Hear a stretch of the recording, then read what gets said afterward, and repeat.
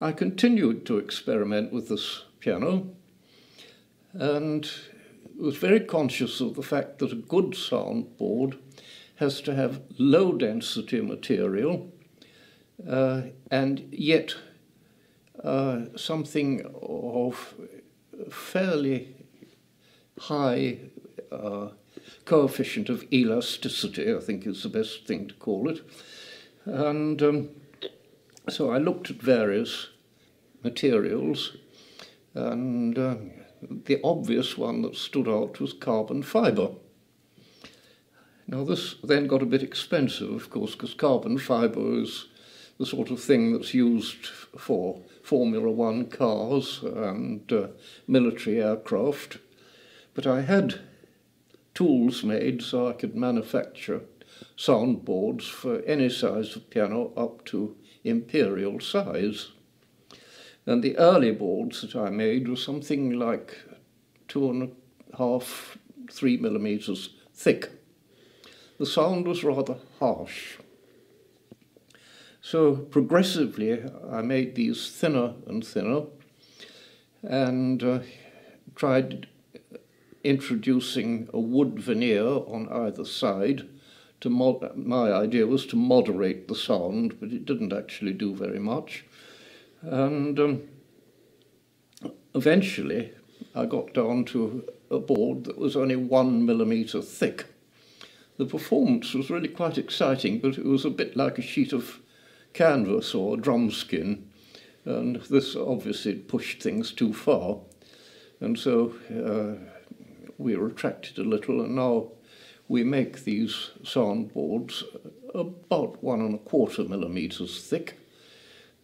It is not immediately obvious to any pianist whether he's playing a piano with a wooden board or a carbon fibre board.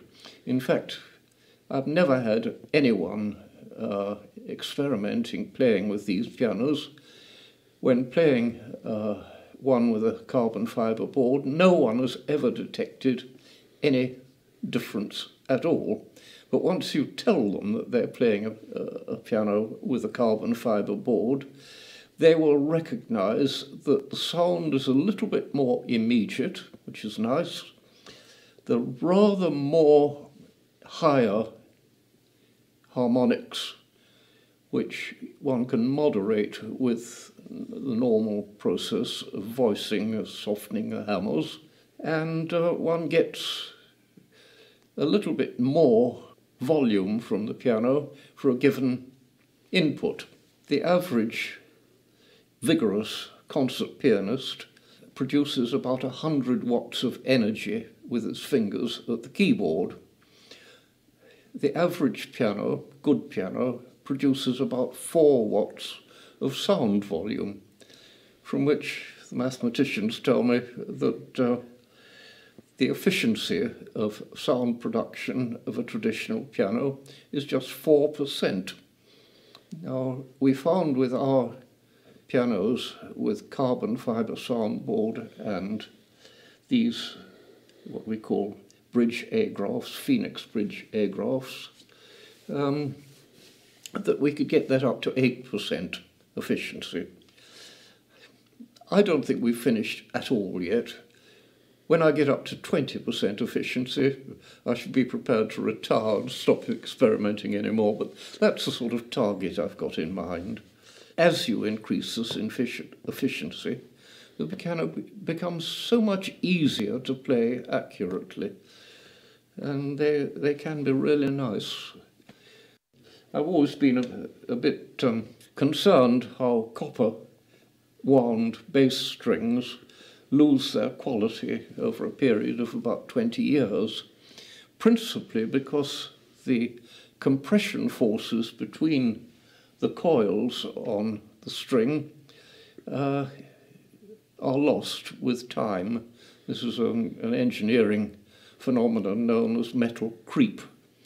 And when that compression force is lost, then the string loses its best sound, and that's why you have to restring pianos. And of course they tarnish, and the products of oxidation get between the coils, and that absorbs energy, and that also spoils the sound. So recently in our Phoenix pianos we've been using either stainless steel or stainless copper material for the winding of the bass strings. It's certainly more durable. It gives a slightly greater clarity, but both of them are a little bit less in density than copper, and there is a very minor loss of power compared with the copper string. But I think the quality of sound, it's really a bit like the old iron strings that used to be used in the middle of the 19th century. It's a better quality sound, and so our Phoenix pianos now have that as well. We've also made other changes to traditional pianos. For example, there's an American action which is made of composite material, much of it carbon fibre, which has very stiff hammer shanks. To me, that gives a much better feedback to the keyboard of how the hammer is striking the string. A wooden shank is so flexible that when you play a note fortissimo, the key has actually bottomed before the hammer has left the rest at all. The shank is so flexible. I find that not conducive to getting the best control, whereas with a carbon fibre shank, although it's hollow, it is significantly stiffer, and you get a better feedback at the keyboard of what's going on in the action. Now, of course, it's different, and you may find that some professional artists say, oh, well, I prefer the wooden shank, it may be flexible, but you actually lose energy when the shank bends. So we decided to introduce this carbon fibre based action, which is called the WNG, Vessel, Nickel and Gross.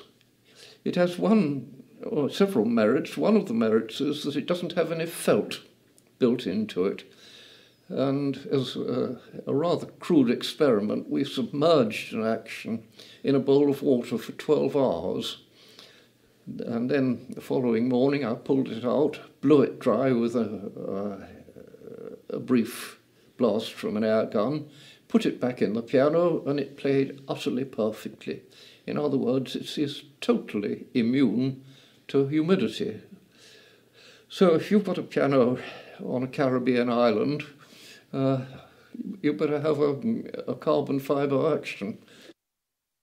Some people have asked, why do you call it Phoenix? Well, it so happens that I'm blessed with a rather long history of my family, and way back in Norman times, the family had a coat of arms which was a phoenix. And it seemed to me that since my Bösendorfer Imperial was really resurrected from the ashes of its accident, that I should call the resulting pianos Phoenix.